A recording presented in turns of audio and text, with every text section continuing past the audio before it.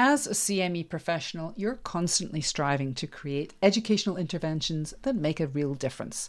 But sometimes, despite your best efforts, the impact falls short of expectations. Root cause analysis could be the missing piece in your needs assessment toolkit, helping you uncover the true sources of practice and performance gaps, and helping you transform your needs assessments from surface level to system changing. Hello CME warriors, this is Alex Howson and you're tuned into Right Medicine, the podcast that helps you craft high quality continuing medical education content that actually makes a difference. Lately, clients and CME writers have been asking me about root cause analysis. What is it and how is this different from a needs assessment? So today we're going to dig deep, and I mean pretty deep, into a tool that can revolutionize your needs assessments. Root cause analysis. Let's start with the basics. Root cause analysis is a systematic process for identifying the underlying causes of a problem or a gap in performance or practice, rather than simply addressing the symptoms. It's a powerful tool for getting to the heart of an issue and developing really targeted solutions. In fact, root cause analysis is like being a medical Sherlock Holmes. Instead of just treating the symptoms, we're looking for the underlying cause of the problem.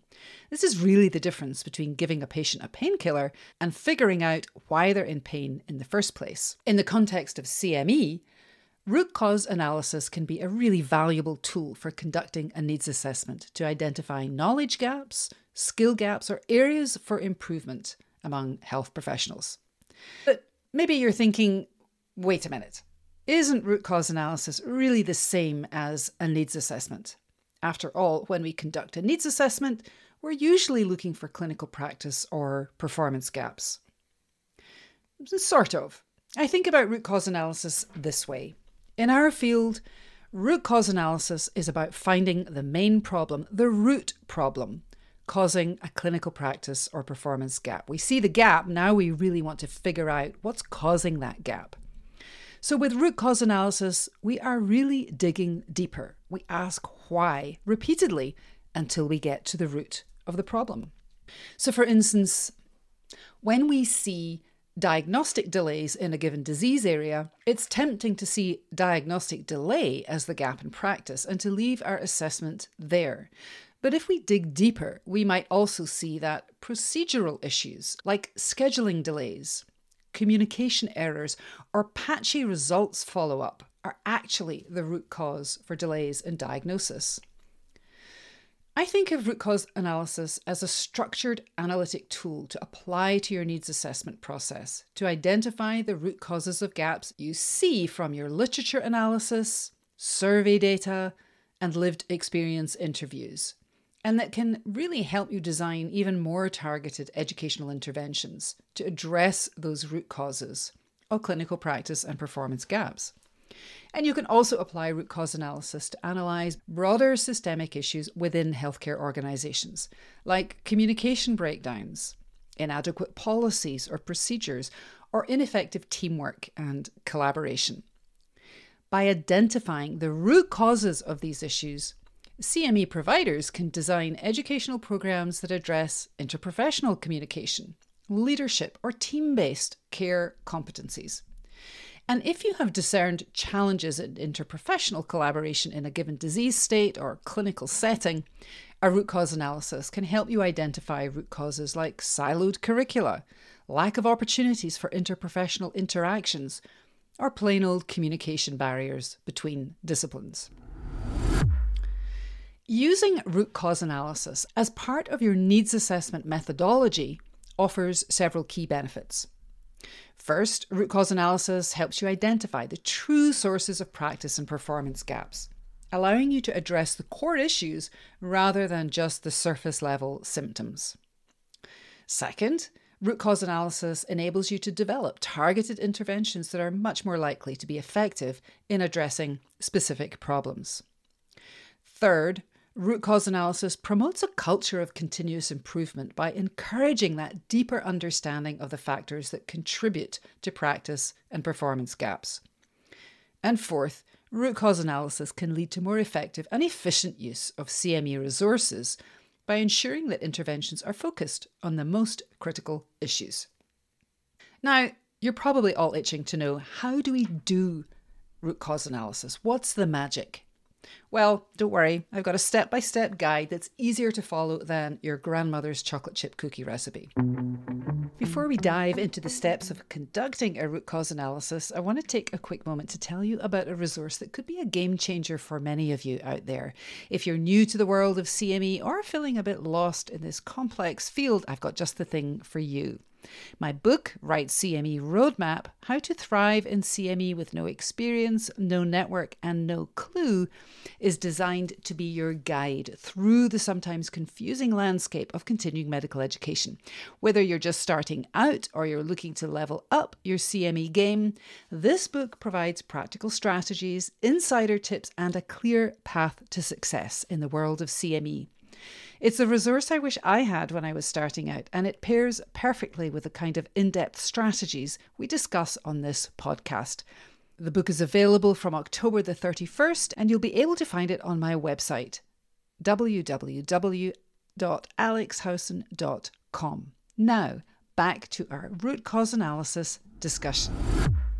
Step 1. Define the problem. Start by clearly stating the gap in knowledge, skills, or performance that you want to address.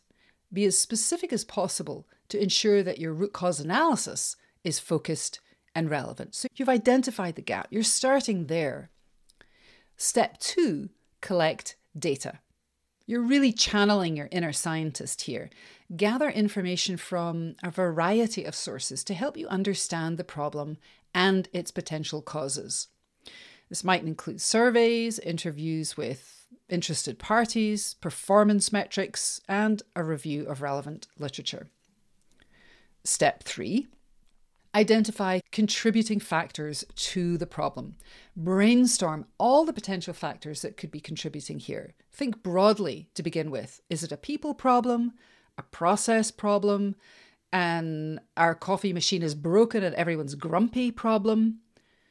And then look at individual factors like knowledge and skills, organizational factors like culture and leadership, system level factors like processes and technology, and external factors like regulatory requirements or patient needs.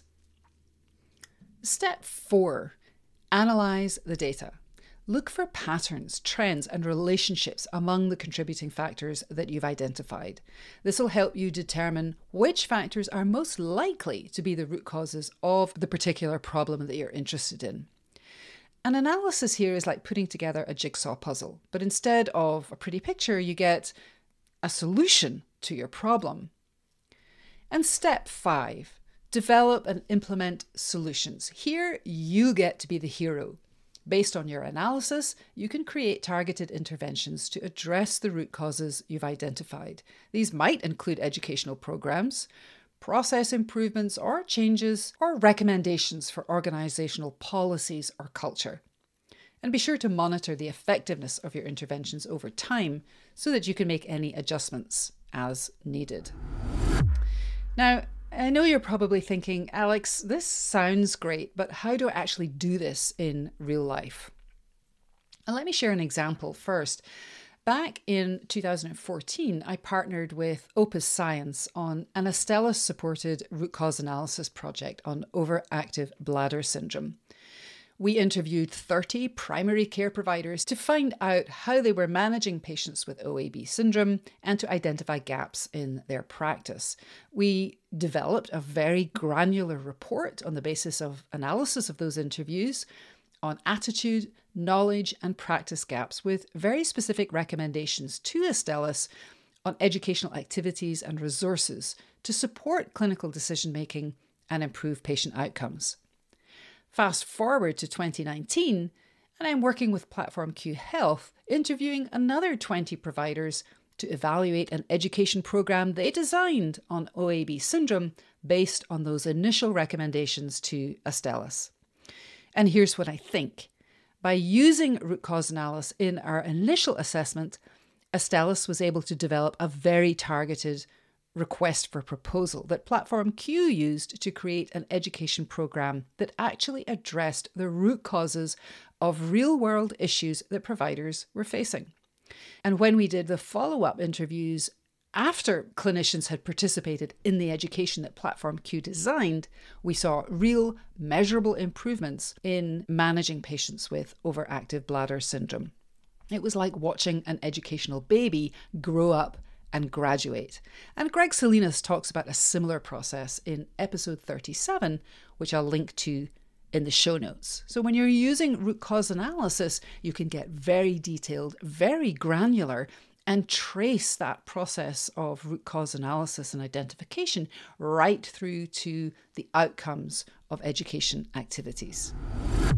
So what are the nuts and bolts of actually doing a root cause analysis?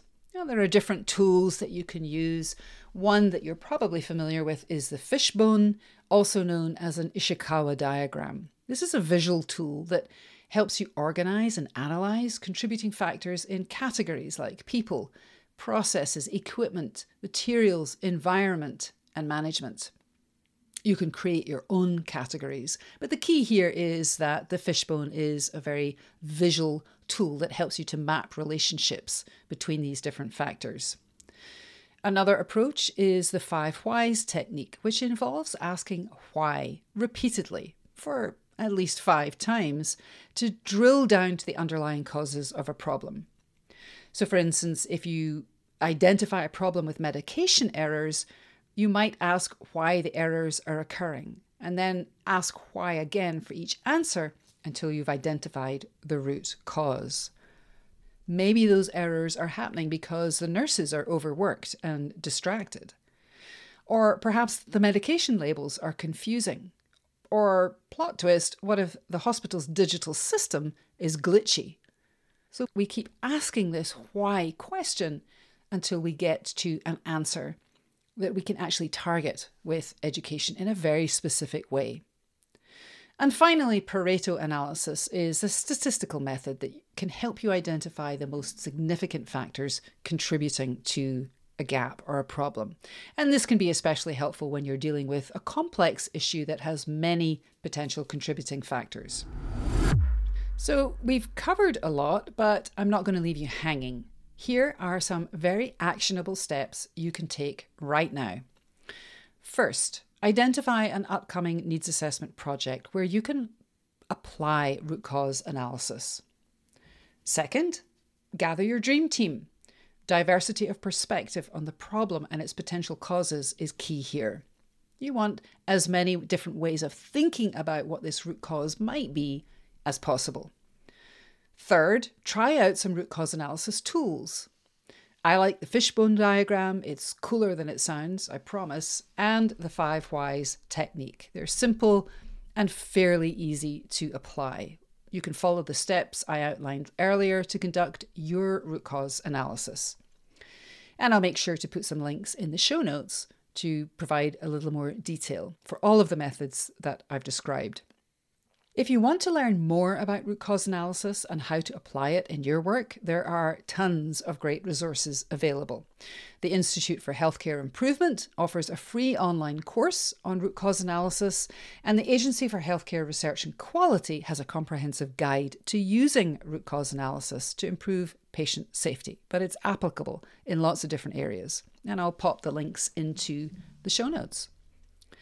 So there you have it. Root cause analysis is a powerful tool for identifying the underlying causes of practice and performance gaps and developing targeted solutions. By incorporating root cause analysis into your CME needs assessment process, you can create more effective and efficient interventions that drive real improvements in healthcare quality and patient outcomes. Overall, incorporating root cause analysis into the CME needs assessment process builds a more comprehensive understanding of the underlying causes of suboptimal patient outcomes or healthcare delivery issues, helping you develop targeted interventions to improve healthcare quality and patient safety. So I encourage you to start applying the concepts we've talked about today in your own work, whether you are an education strategist, planner, grant strategist, or writer. Remember, the key steps are defining the problem, collecting data, identifying contributing factors, analysing the data and developing and implementing solutions. And with practice and persistence, root cause analysis with any of the techniques that we've talked about, Fishbone, 5 Whys, Pareto, can become a very valuable addition to your CME toolkit. That's all for today's episode of Right Medicine. Be sure to subscribe to the podcast for more insights and strategies on creating effective CME content. And if you have questions or suggestions for future episodes, don't hesitate to reach out. You can leave a voicemail on the podcast episode, website page, or connect with me on LinkedIn. Until next time, keep writing and keep making a difference in healthcare education.